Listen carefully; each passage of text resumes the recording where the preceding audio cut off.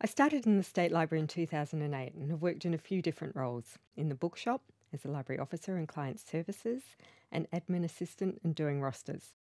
I don't have a library background and I was fascinated at the things that we have in our collections.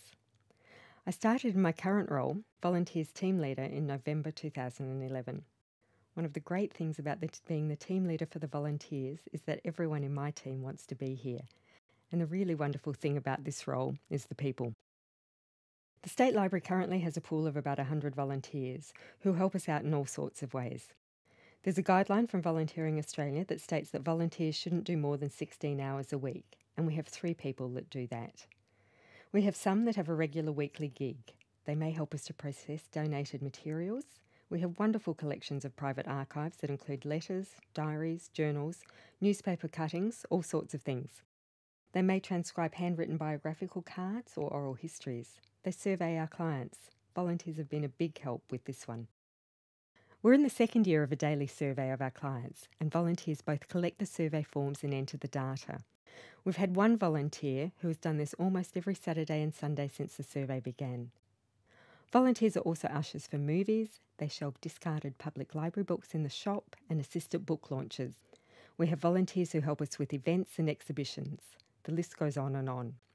Our volunteers are a very diverse group and come from all walks of life. We have people who have been everything from baristas to zoologists.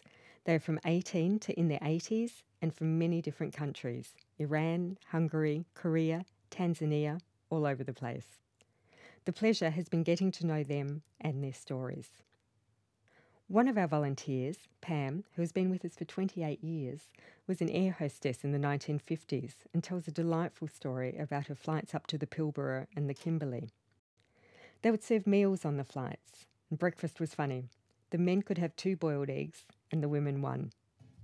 Then the air hostesses had to do the washing up after they served the meals, and they would con the passengers into doing it, or at least trying, by smiling sweetly at them.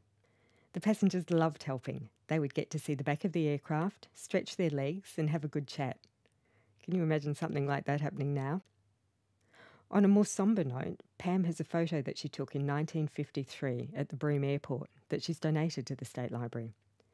It's of the first group of Japanese pearl divers to come to Broome after the bombing of Darwin and Broome in World War II. At that time there was still a lot of hatred towards the Japanese, and there were protesters at the Darwin airport when they arrived. The feeling towards them was so intense that, for their safety, the men were driven onto the tarmac by bus and escorted onto the DC-3 for the second part of their flight. Their arrival at Broome Airport was much friendlier. I read a quote on volunteering that said, "You're not just asking people to work for free. It's about giving them an opportunity to make their lives richer." I think the opposite of that is true too. Knowing them makes our lives richer also.